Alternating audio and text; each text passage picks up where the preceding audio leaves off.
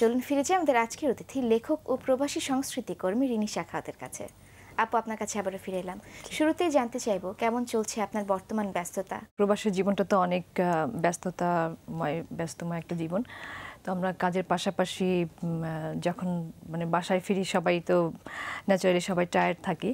তারপরে অনেকে হয়তো মনে করি যে আর কিছু করব না, রিল্যাক্স করি। বাট আমার ক্ষেত্রে যেটা হলো যে আমি এর পাশাপাশি নাট্যচর্চা করে থাকি, একটু গানও করে থাকি, তারপর কবিতা আবৃত্তি, আর লেখালেখি তো নীরবে বসে রাতে তো হয়ই, সেটা করে থাকি।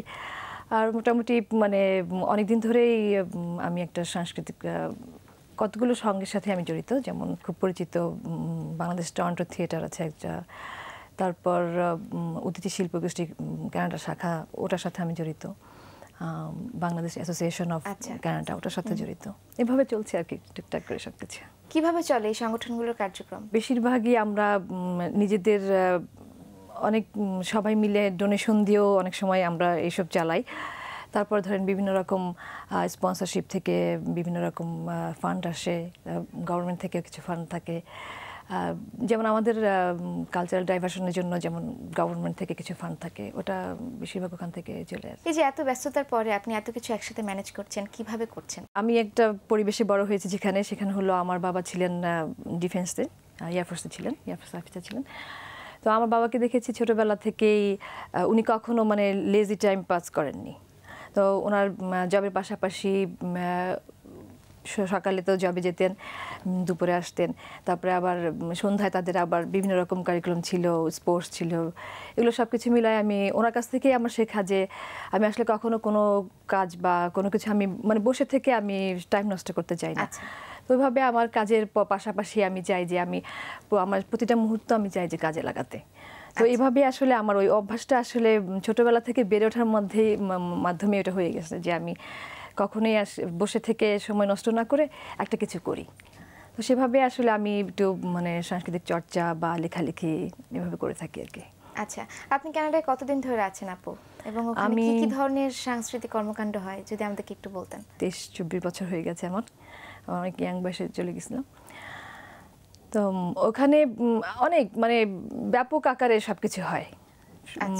গান চর্চা বলেন, নাট্যচর্চা, কবিতা, তা বিভিন্ন রকম উৎসব সবকিছুই আমরা করে থাকি। আমাদের যত জাতীয় দিবসগুলো করে থাকি, স্বাধীনতা দিবস, বিজয় দিবস, তারপর বইমেলা তো অবশ্যই আছে। কানাডার প্রবাসীরা যে সাংস্কৃতিক কর্মকাণ্ডগুলোর সাথে জড়িত আছে তার মধ্যে মূল উপাদান কোনটি? আসলে আমাদের সাংস্কৃতিক, আমাদের সাহিত্য তো অনেক রিচ। তো প্রথমে আমাদের গানটাই আসে, তারপরে সঙ্গীত চর্চা বলেন, নৃত্য চর্চা, কবিতা আবৃত্তি সবকিছুই আসে। আমার শিকড় তো এখানে, ওই আমার শিকড়ের টানে আমার ভেতর থেকে এটা বাংলায় চলে আসে। এমন না যে এত বছর থাকি একটু তো ভিনদেশি টাচ আসে, কিন্তু আমি কখনো ওটা ফিল করি না যে ওটা নিয়ে কিছু করব বা ওই ভিনদেশি কোনো কিছু, ভিনদেশি চর্চা, সাংস্কৃতিক চর্চা এগুলো করব, আমার ওটার ভিতর থেকে কখনো আসে না। যেহেতু জন্ম থেকেই এভাবেই বড় হওয়া, সেই জন্য মাটির টানে ভিতরের একটা আকর্ষণেই আমি বাংলা চর্চাই করি। আগে বলছিলেন যে বিভিন্ন অনুষ্ঠানগুলো যেমন পহেলা বৈশাখ, বিজয় দিবস, বিভিন্ন বাঙালি উৎসবগুলো সেখানে আয়োজন করা হচ্ছে, আপনার বিভিন্ন সংগঠনের মাধ্যমে আয়োজন করছেন। তো ওখানে বিভিন্ন ধরনের সাংস্কৃতিক কর্মকাণ্ডও চলছে।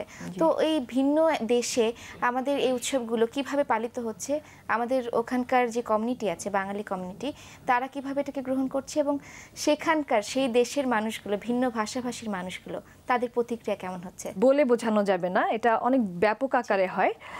আমরা মোটামুটি শুধু কয়েকটা সংস্থা না, এটা পুরা কানাডা বা স্পেশালি আমি যেখানে থাকি টরন্টোতে তো অবশ্যই একটা অনুষ্ঠান আমরা একই জাতীয় দিবস, স্বাধীনতা দিবস বলেন বা 21শে ফেব্রুয়ারি বলি, বিজয় দিবস বলি, তারপরে পহেলা বৈশাখ, সব কিছুই আমরা আসলে দেখা যায় যে শুধু একটা সংস্থা না, এখানে অনেক সংস্থা আছে, অনেক কার্যক্রম ওখানে হয়, অনেক সাংস্কৃতিক চর্চা বিভিন্ন রকমভাবে হয়। সেখানে দেখা যায় যে আগে অতটা হতো না, যখন আমি তো 24 বছর আগের কথা যেটা বলছি, তখন বিদেশিরা এইসব জানতো না যে আমাদের দেশটা কি বা আমাদের সংস্কৃতি কি, এগুলো ওরা জানতো না। তো এখন আস্তে আস্তে ডে বাই ডে ওরা জানে।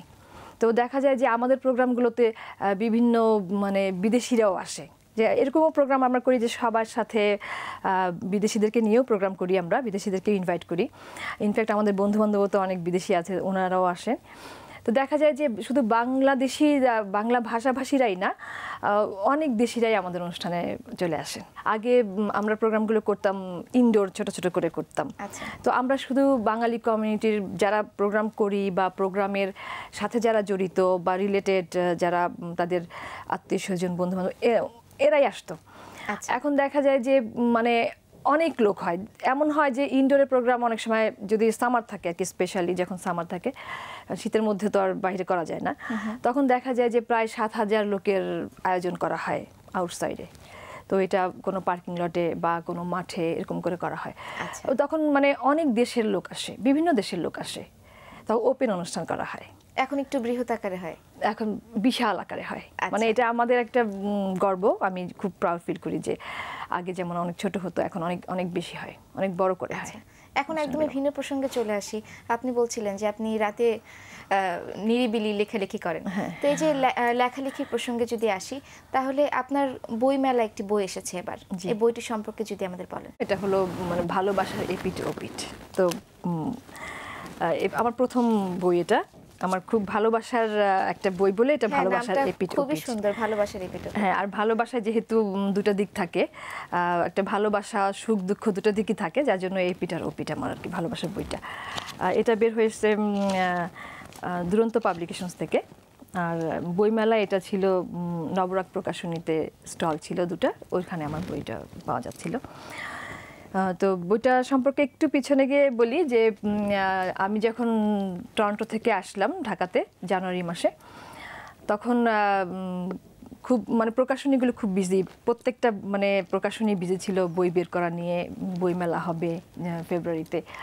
তো খুব কষ্ট করে বইটা বের করা হয়েছে, যার জন্য এটার প্রতি আমার একটু বেশি ভালোবাসা। তো তারপরে আমার আশা পূরণ হয়েছে যে এটা বের করা হয়েছে আর কি। কিছু কিছু বন্ধু বান্ধব থাকে যারা খুব মানে এইসব ব্যাপারে খুব হেল্পফুল থাকে। আমার বইটা আসলে এত শেষের দিকে বের হয়েছে, তো কোনো এক ফ্রেন্ডের খুব মানে কষ্ট করে সে অনেক দৌড়াদৌড়ি করে তারপরে অনেক হেল্প করে বইটা বের করা হয়েছে, যার জন্য তার প্রতি আমি কৃতজ্ঞ। মেলায় আসার পরে আপনার অনুভূতিটা এবং পাঠকদের কেমন সাড়া পেয়েছিলেন তা যদি আমাদের একটু বলেন। আমার অনুভূতি তো মানে সেটা ভাষায় প্রকাশ করা যাবে না, আমার যেহেতু প্রথম বই, প্রথম ধরেই বইটা একটু শুকে নিলাম নতুন বইয়ের গন্ধ। আমি যদিও এমনিতেই নতুন বই পেলে এমনিও গন্ধ নেই। আপনাকে দেখে বোঝা যাচ্ছে আপনি খুব আদর করে এটাকে ধরে রেখেছেন। হ্যাঁ, তারপর মোটামুটি শেষের দিকে বইটা স্টলে পাওয়া যাচ্ছিল, তো সেভাবে অতটা বিক্রি হয় নাই। বাট আমার যেটা সত্যি যেটা বলতে, বন্ধু বান্ধব বা আত্মীয়স্বজন সবার কাছে যখন পৌঁছে গেছে বইটা, পৌঁছানোর পর তারা খুব ভালো ফিল করছে, যে তারা পড়ে আমাকে বেশ ভালো ভালো মানে কমপ্লিমেন্ট করছে। যেহেতু এটা একটি কবিতার বই, আমরা তো আজকে আপনার কাছ থেকে একটি কবিতা শুনবই প্রোগ্রামের শেষে, কিন্তু তার আগে আমরা একটু জানতে চাই আপনার কাছ থেকে যে এই যে লেখালেখি কতদিন হলো লেখালেখি? ছোটবেলা থেকে করতাম, তখন পড়তাম শাহিন স্কুলে। আচ্ছা, আমি পড়েছি শাহিন স্কুলে, তখন স্কুলের ম্যাগাজিন, তারপর ছোট ছোট লিফলেট টাইপের জিনিস, মানে বইয়ের মানে লেখালেখি যে খণ্ড যেটা, ওগুলো করতাম, ছোট ছোট লিখতাম। তারপর অনেক লেখা এমন হয় যে সংগ্রহ করা হয় নাই, এরকম লেখাও আছে যে লিখে ছিঁড়ে ছিঁড়ে ফেলে দিছি। তারপরে প্রায় গত 10 বছর থেকে মোটামুটি একটু চিন্তা করলাম যে লেখাগুলি সংগ্রহ করা দরকার। আচ্ছা, মনে হয় যখন একটু ম্যাচুরিটি আসছে আমরা আর একটু ভালো সমৃদ্ধ হতাম। হ্যাঁ, জি। তারপর চিন্তা করলাম যে গত বছর একটা চিন্তা ছিল দেশে এসে একটা বই বের করব, মানে আমার চিন্তা ছিল যে একটু বই মেলাতে বইটা বের হোক। তো এবার এসে তো ভাবলাম যে দেখি, তো হয়ে গেল। আচ্ছা, লেখালেখির পাশাপাশি আপনি নাট্যচর্চাও করছেন, নাট্যচর্চা সম্পর্কে যদি আমাদের বলেন। অনেক গ্রুপ আছে আমাদের নাট্যচর্চা করার, তো আমি যেটার সাথে জড়িত বাংলাদেশ থিয়েটার টরন্টো, তো ওনার সাথে কাজ করি। আমি মোটামুটি সব রকমের অভিনয় করি। আচ্ছা, এই কৌতুক টাইপের অভিনয়ও করি, বিভিন্ন ল্যাঙ্গুয়েজে অভিনয় করি। আপনি তো গানও করেন? গান টুকটাক করি। একটু কি শোনা যাবে আজকে 2 লাইন? আজকে একটু কবিতা শোনাই। আচ্ছা, ঠিক আছে, তাহলে আরেকদিন আমরা শুনে নেব অবশ্যই। ঠিক আছে, যারা নতুন আসছেন, নতুন প্রজন্ম যারা আসছেন এবং যারা প্রবাসী ব্যস্ত জীবনে নিজেদের খুব আঁকড়ে ধরে আছেন, অন্য কোনো দিকে হয়তো মুভ করারই সময় পাচ্ছেন না, তাদের জন্য আপনার কোনো পরামর্শ আছে কিনা যে কিভাবে তারা তাদের জীবনটাকে আপনার মতো প্রাণবন্ত করে তুলতে পারে, ব্যস্ততার ফাঁকেও কিছু একটা পারিপার্শ্বিক কর্মকাণ্ড করতে পারে? হ্যাঁ, অবশ্যই আমি মন থেকেই চাই আমাদের সঙ্গে যারা ওখানে থাকেন, অবশ্যই খুবই ব্যস্ততা ওখানে, কাজের পাশাপাশি নিজের কাজ, মানে অফিসের কাজের পাশাপাশি বাইরের কাজের পাশাপাশি নিজের কাজ, ঘরের কাজ করতে হয়, রান্না টান্না করতে, সবই করতে হয়। ছোট ছোট বাচ্চা থাকলে তাদেরকেও টেক কেয়ার করতে হয়। তো সব কিছু মিলায় তারপরও আমি বলবো যে যে যতটুকুই সময় পায়, যতটুকুই তার সময় থাকে হাতে বা নাই থাকে, তার মধ্যেও যদি একটু সময় করে বাংলা গান শুনে, বাংলা ভালো ভালো নাটক দেখে, বিশেষ করে আমি গান, কবিতা, বই পড়া এগুলোতে বেশি জোর দিই যে তারা যেন এগুলো করে, মানে বাংলার সাথে যেন সবসময় থাকে এবং বাংলা চর্চাটা যেন তাদের ছেলে মেয়েদেরকে বা তাদের মধ্যে, বাবা মার মধ্যে না থাকলে তো ছেলে মেয়েদের মধ্যে আসবে না। তা আমি চাই যে আশা করি যে আমাদের বাঙালি যারা ওখানে প্রবাসী বাঙালি আছেন সবাই এই কাজটা করবেন, যে যতটুকুই সময় পায় তারা যেন একটু বাংলা চর্চাটা করে, কারণ আমাদের বাংলা ভাষা, আমাদের বাংলা সংস্কৃতিটা অনেক সমৃদ্ধ। জি। তো আমি চাই যে এটা শেষ নাই, আসলে পড়ে শেষ করা যাবে না, মানে আমাদের কবি, আমাদের শিল্পী যারা আছেন ওনাদের গান শুনে বা কবিতা পড়ে বা গল্প পড়ে শেষ করা যাবে না। আমি যখনই সময় পাই একটু পড়ার চেষ্টা করি, একটু লেখালেখির চেষ্টা করি। আমি চাই সবাই যেন একটু এরকম করে, অন্তত ভালো, প্রবাসী জীবনে তো অনেকে অনেক কষ্ট থাকে, অনেকের বাবা মা ভাই বোন কাছে থাকে না, সব কিছু মিলাই যেন চাই যে একটু ভালো সময় কাটুক। একটা জিনিস বলতে ইচ্ছে করছে যে আমাদের তো মানে পরিসরের সীমিত না, আমাদের পরিসর অনেক বড় পরিসর। তো সবাই যদি সব দিক থেকে যদি মানে এগিয়ে আসে, ধরেন মেয়েদের জায়গাটা, স্পেশালি যারা আমরা কাজ করি তাদেরকে একটা কমফোর্টেবল একটা স্পেস বা একটা সুইটেবল একটা স্পেস যদি আমাদেরকে দেয়া হয়, অনেক কাজ করতে পারবো আমরা। তারপর যেসব শিল্পী, যেসব লেখক বা যারা আবৃত্তিকার, হয়তো দেখা যায় যে খুব ভালো আবৃত্তি করে, খুব ভালো লেখে, কিন্তু তাদের প্রকাশের জায়গা নেই। তা আমি চাই যে এরকম কিছু, এমন কিছু হোক যেন সবাই নিজেকে প্রকাশ করতে পারে। আপনাকে অনেক ধন্যবাদ আমাদের মধ্যে আসার জন্য, আমাদেরকে সময় দেওয়ার জন্য। আপনাকে আপনার অনেক কাছ থেকে ধন্যবাদ। একটি কবিতা শুনতে শুনতে আমরা বাড়ি যাব, তবে তার আগে দর্শকদের কাছ থেকে একটু বিদায় নিয়ে আসি। প্রিয় দর্শক, এতক্ষণ কথা হচ্ছিল অতিথির সাথে, এবার সময় হলো বিদায় নেবার। আমরা আপনাদের মূল্যবান মতামত আর ইচ্ছের কথা জানতে চাই। আপনার মতামত আর ইচ্ছের কথা জানাতে আমাদের কাছে লিখুন এই ঠিকানায়।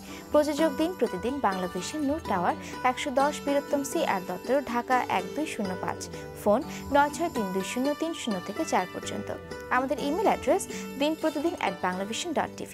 ভারতীয় নেতা এপিজে আব্দুল কালামের একটি উক্তি বলে বিদায় নেব আজ। তিনি বলেছেন, যদি তুমি তোমার কাজকে সেলুট করো, দেখো তোমার আর কাউকে সেলুট করতে হবে না, কিন্তু তুমি যদি তোমার কাজকে অসম্মান করো, অমর্যাদা করো, ফাঁকি দাও, তাহলে তোমার সবাইকে সেলুট করতে হবে। প্রিয় দর্শক, সবাই ভালো থাকুন, সুন্দর থাকুন। আজকে সারাটা দিন সবার জন্য শুভ হোক। আপু, এবার একটি কবিতা শুনবো। আর এখানে আসার সুযোগ করে দেওয়ার জন্য বাংলাভিশনকে অনেক ধন্যবাদ, বাংলাভিশনের সকল কলাকুশলী সবাইকে অনেক ধন্যবাদ। অসুখের মতো সুখ নাই, অসুখের মতো সুখ নাই, যদি পাশে থাকো তাই। গভীর অরণ্যে, পাহাড়ে, দিগন্তে, নীলিমায় একা একা হেঁটে যাই। অশান্ত সাগরেও ভাঙা হাল, ছেঁড়া পাল, নৌকায় এতটুকু ভয় নাই। যদি ধরে রাখো হাত, যদি কাছে পাই। কাঁটার আঘাতগুলি তুলির আঁচড় হয়ে জীবনের রং মাখে। কষ্টের শুকনো পাতা পুড়ে পুড়ে ছাই, যদি ছুঁয়ে থাকো তাই। এত বিপন্ন সময়, এত কোলাহল, ক্যাচ ক্যাচ অবিরাম জীবনের ঘানিঘাটা, অসহায় লাগে, শূন্যতায় খাঁ খাঁ করে বুক। অনুরাগের ফোঁটা ফোঁটা বৃষ্টিতে ভিজে যাওয়া সুখ চাই। রাতের চাদরে, নিবিড় আদরে, স্বপ্নের সিঁড়ি ভেঙে হেঁটে আসো ধীর পায়ে। তোমার গায়ের ঘামে তাপে মোম হয়ে গলে যায়। অসুখের মতো সুখ নাই, যদি ভালোবাসো, যদি কাছে পাই।